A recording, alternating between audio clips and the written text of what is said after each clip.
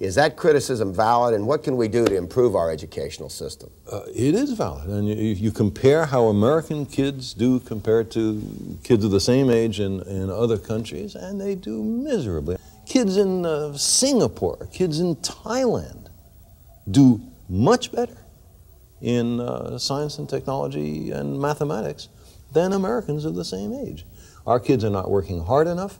There is not an ethos of respect and admiration for learning, certainly not on television.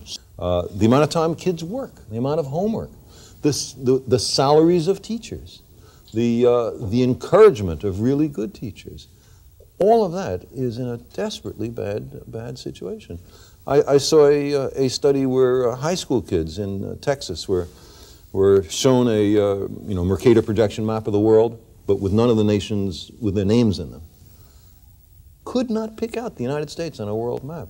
It requires a change in how seriously, not every newspaper in America, with very few exceptions, has a daily astrology column. Astrology is a fraud.